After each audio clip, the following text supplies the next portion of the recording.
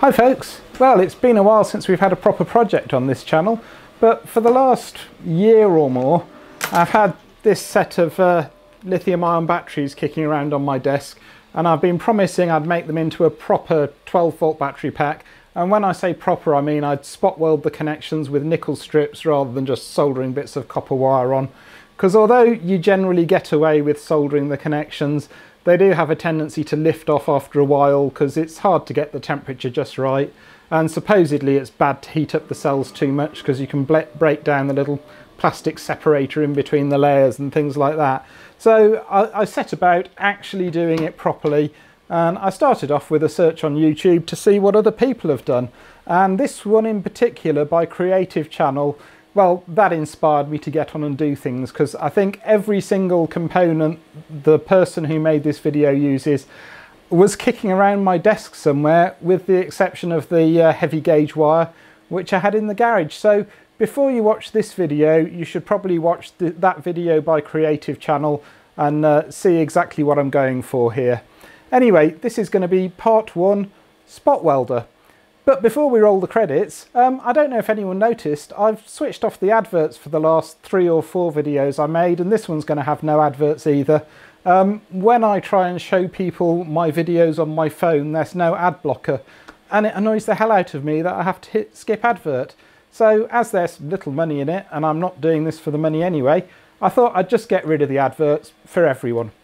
Anyway, let's go.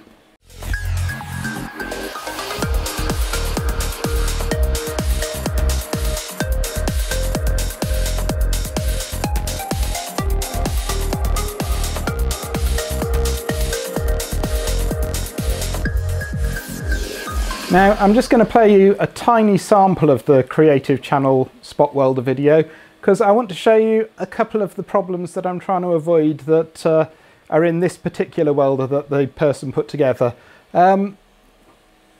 He's using far too much heat here. You really shouldn't be getting visible red hot, and you can see the metal's discoloured, and also you've got an inconsistent welding pressure on the electrodes. So I thought I'd try and put together a solution that actually addresses those problems and works the way that I think it should work. So we'll just quickly discuss the theory of operation here. Here's my rewired microwave oven transformer. The bottom one is the original mains voltage coil. Mains goes in there, generates a magnetic field inside here.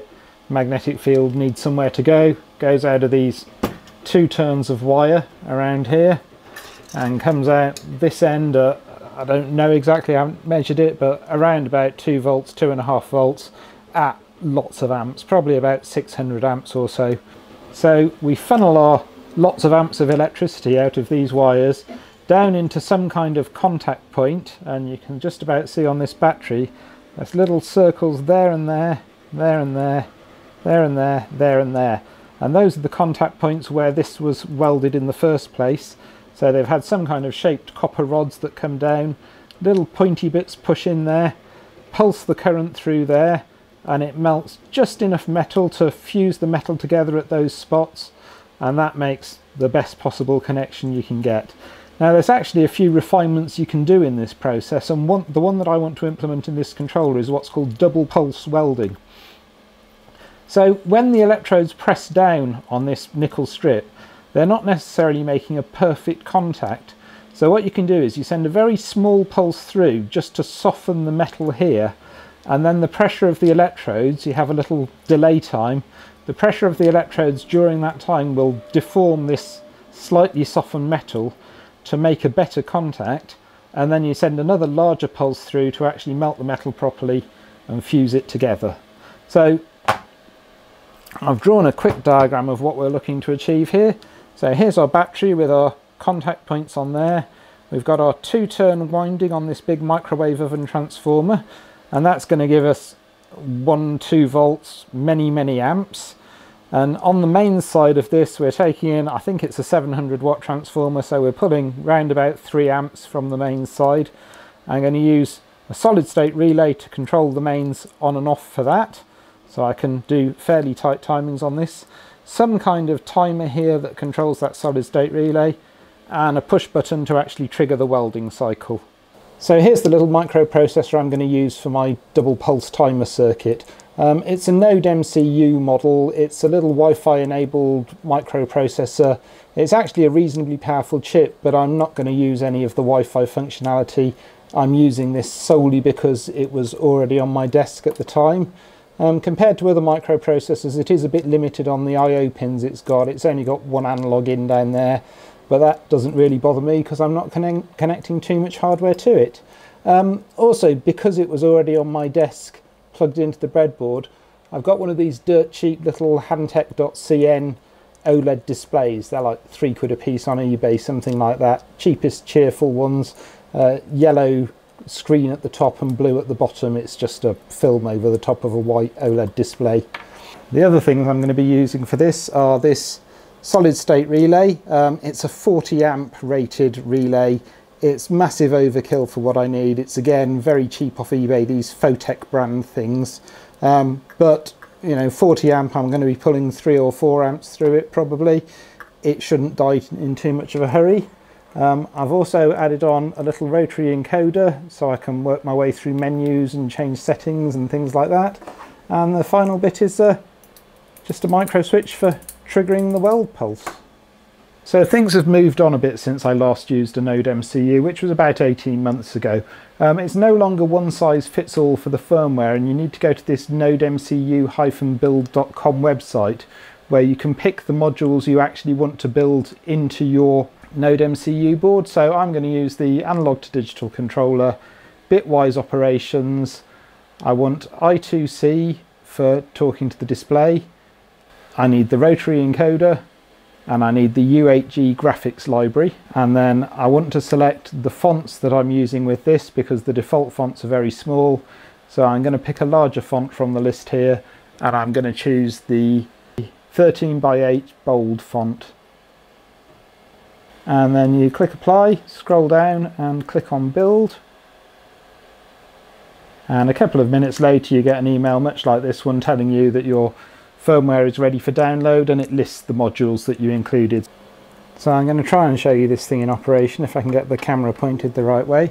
On power up, we load up saved config from the file system built into the NodeMCU thing, and here's my little display. I've got my pulse 1 length, delay length and pulse 2 length, and I can twiddle my rotary encoder to change those values. They go in steps of 4 milliseconds at the moment. The display is rather slow to update. It's quite laggy doing all of this. Single click cycles me through the menu items. If I double click, we save the config. If I long press, we load the config up from the disk. So if I set some silly values, and then I can just reload the saved config back to 4. And then, oh, that to 20, come on, there we go. And then when I click this button, you can see the LED on the solid state relay gives a short flash, long flash with a delay in the middle. So I mean, if I just for the sake of it, I'll twiddle up to half a second on, or thereabouts, half a second delay, something close enough, and another half second pulse, and we'll give that a go. Half second, there we go. So I've got fine control over the pulses and the switching of that relay. Let's have a very quick look at the code for this, because looking at other people's code I find terribly dull, and I always skip those bits of other people's videos. So I'll keep this to under 30 seconds. Okay, so very quickly through the code. We set up a bunch of variables when we start up, what pins we're using, things like that. First actual thing we do is switch the output off, turn the solid state relay off in case we've recovered from a crash or something like that. We want to make sure we don't leave the transformer energized for any length of time. I've got a function which loads the config from disk, function which saves the config to disk. This is horrendous code because I don't know Lua, this programming language. I understand it's a World of Warcraft scripting language. I don't know how to split strings, so I just saved 1 byte per file for my config. We set up the rotary encoder here. We initialize our LED display there, OLED display. This is a function that just writes the top line, the yellow line at the top of the screen. These writes the blue lines. The display is very slow updating, so I wanted to keep the routines as small as possible. This is the action when our microswitch is triggered, which is one of these general purpose I/O pins. I've wrapped it in lots and lots of conditions here, but I've actually kept the timing loops very tight and free from any logic to try and keep the pulse length as it should be when it's selected. If I had conditional statements in there, it'd have to do extra processing and the timings would be a bit strange. What to do when we turn the rotary encoder, which is increment and decrement values, and update the display. What to do when we click, which selects the next line of config, pulse 1, pulse 2 or delay. What to do on double click, which calls our save function, and what to do on long press, which calls the load function. That's it, I'm done with the code. Here's a quick look at the wiring diagram for this NodeMCU board. Rather helpfully, all the useful pins, or just about all, there's an analog input over there, but the rest of the useful pins are located down one side of this board. So on D1 and D2, I've got the data lines for this little OLED display.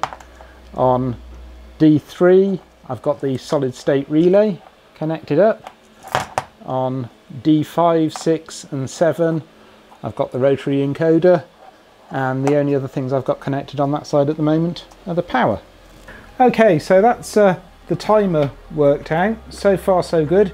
In the next video we'll actually put some power through this transformer and see what voltage we get on the output. Try out using the solid state relay to actually switch that in and out, and maybe start work on designing a case to hold all of these bits together. So hope you've enjoyed this, folks, and thanks for watching. See you next time. Bye.